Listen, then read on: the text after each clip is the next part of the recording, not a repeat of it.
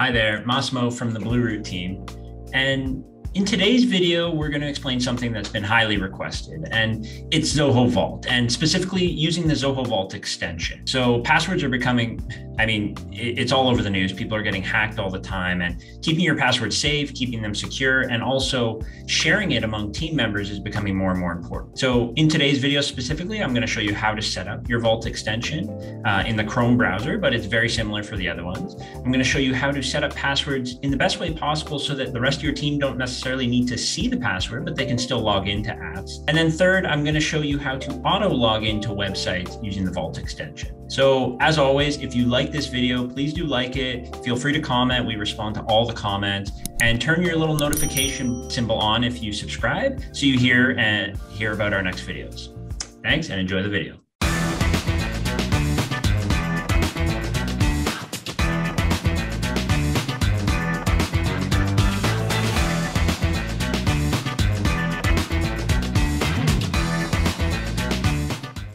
All right, so this is what you'll be greeted with the first time or when you log into Vault. Now, inside of Zoho Vault, if you don't see this screen, that means you're on the old version of Vault. Now, most people should be on the new one, but if you are on the old one, there should be a little tab kind of around here in the top right, middle right, that'll allow you to actually upgrade your version. It's free, and you'll be able to see something like this.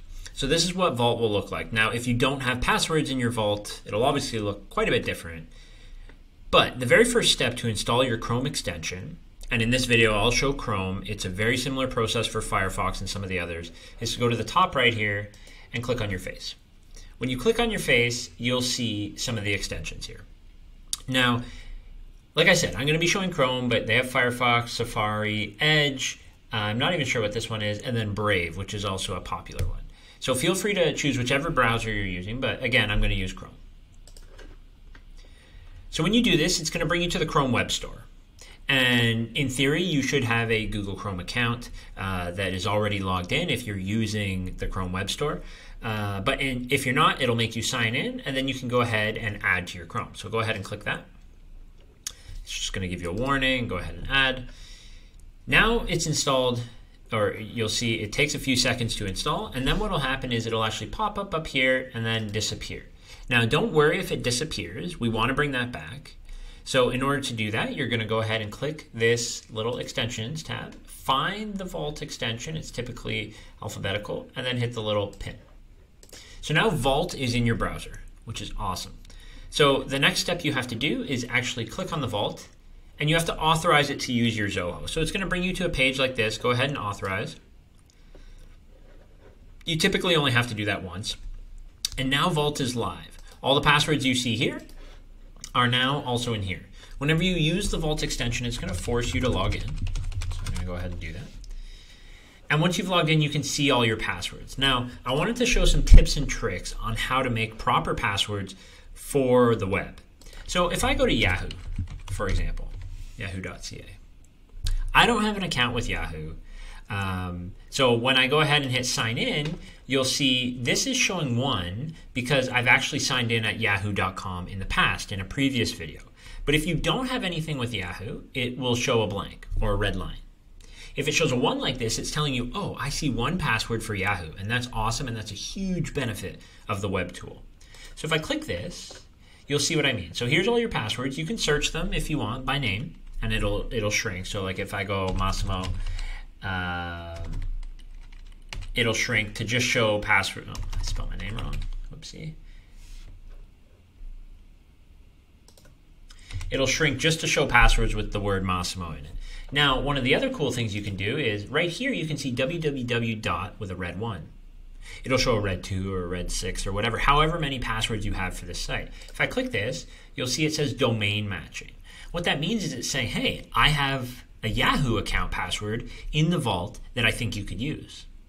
In order to get it to do that, go to the login page of whatever site you're trying to do. So in this case, I'm on Yahoo. You can click this little this little Vault, and then hit the little plus here. When you go to add this password, it's going to bring you into another tab, but you'll notice here, in the URL, it has a login link.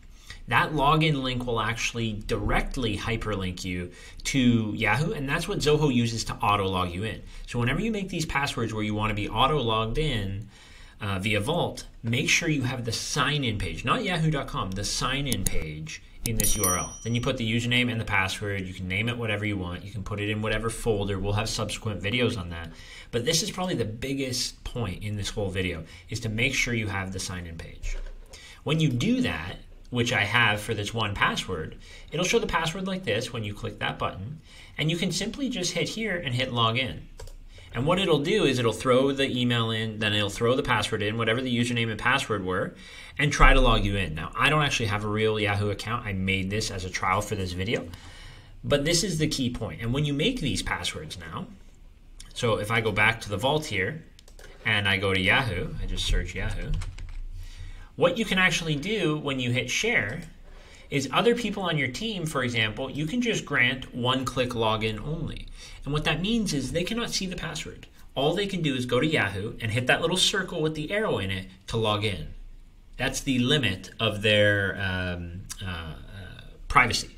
So that is really key. If you have very sensitive passwords, go ahead and make them yourself. Go ahead and add them into the Vault with the URL, and then you can share with the rest of your team simply by just giving one-click login only. So I hope you enjoyed this video.